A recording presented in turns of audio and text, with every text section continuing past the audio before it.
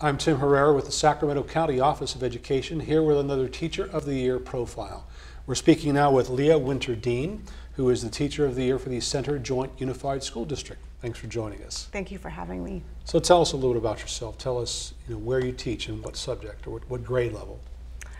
Well, I teach at Dudley Elementary School in Center Unified School District, and I've been there 3 years. I teach second grade, and before that I taught for 14 years in San Francisco, also mostly first and second grade. Okay, so talk about second grade and how you can see the students who are kind of maturing a little bit, because from first grade they're still a little bit beyond kindergarten, but once you're getting them ready for third grade, which is a big transitional year for kids. Yes. Tell us about the typical student or where they should be. Well, from first to second grade is quite a leap, and in second grade most students are reading some words, stories. They're writing. They love school. They're independent. One of the things I love about second grade is they're a little more independent than first grade. They're able to do much more on their own, and they still have this love and passion for school and excitement and enthusiasm, and they love their teacher, and they want to come every day. So that's exciting. So what are the expectations, though, for these students? The expectations is that they're able to read fiction and nonfiction stories, answer questions about what they're reading, maybe explain what they've read to another student or to an adult. They are able to add and subtract, 3-digit numbers with regrouping. They have a strong number sense. They're beginning to understand time, a little bit of money. But they're becoming more responsible for their own learning at that age. And they will be expected to do much more writing when they get to third grade.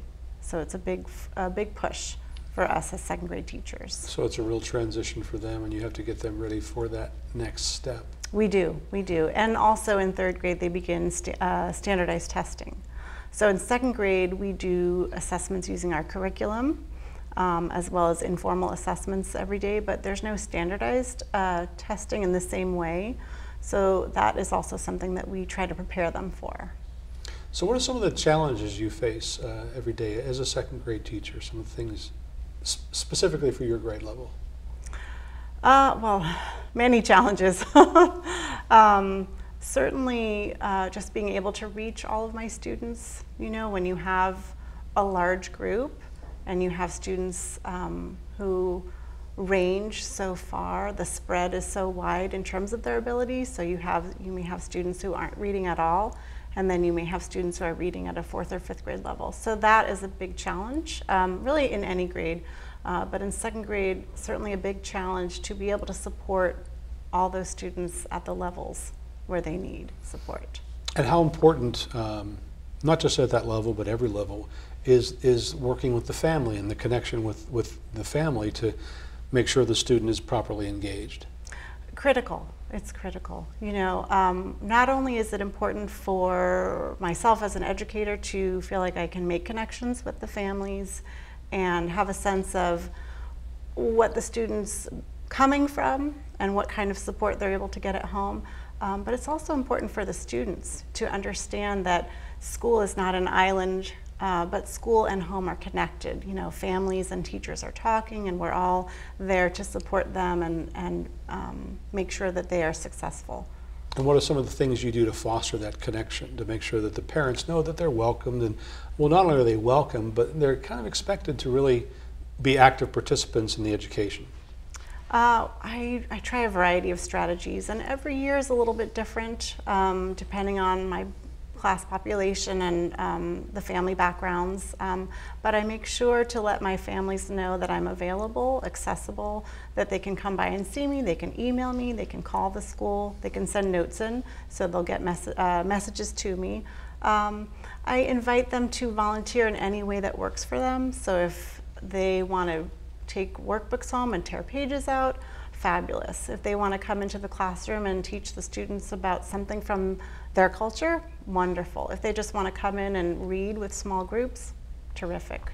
And I understand there are families that can't volunteer at all, so I just make sure that they are updated on what we're studying each week. They see our spelling words, they know the stories we're reading, our comprehension focus, and I send home the chapter updates for math at the beginning of every chapter so that they know the upcoming math concepts. And I also give them tips and strategies on things they can do at home. And at that age level, students are still excited about their parents coming to volunteer in class. They mostly are. Yeah. They mostly are. Because, like I said, it's really important for them to know that there is a homeschool connection. And so when they see their parents in the classroom, you know, some of them may get nervous, and but for the most part, they're excited and they like it, and it's wonderful to see. So you've been teaching for 17, 18 years, is that correct? Yes. What kind of changes in education have you seen over that span of time? Well, I would say the biggest thing that I've noticed is that the curriculum, the concepts that are being introduced at second grade were introduced maybe third grade, you know, when I started, or even fourth grade. So that has changed. When we introduce certain standards and concepts has been a big change. And of course, the second big change would be technology. You know, I started teaching in 2000, and the focus was not as strong on technology as it is today, and it's essential. We have to make sure our students are well-versed in all that's out there when it comes to technology and able to access it. So throughout that time then, with all those changes, you must see a big value in professional development to keep you up to date with things. I think you have to as a teacher, and you also have to be willing to be flexible and able to adapt and modify your teaching to the current needs of your students, because the needs of your students will change based on where you're teaching, what grade level, you know, what population, and you can kind of get in a rut, I think, and I have found the value of professional development for me is that it helps me to come to certain ideas with a fresh eye, with a new perspective. So not only are you expecting your students to be a critical thinker, but you have to be a critical thinker too, yes, right? Yes, I have to. Yeah, because if you're not, yes. you are stuck in that rut. Yes. So what does it mean for you to be chosen as a Teacher of the Year? Well, I was stunned and honored, and one of the things that I feel really strongly about is that it takes a village when it comes to teaching, and so I didn't get here by myself.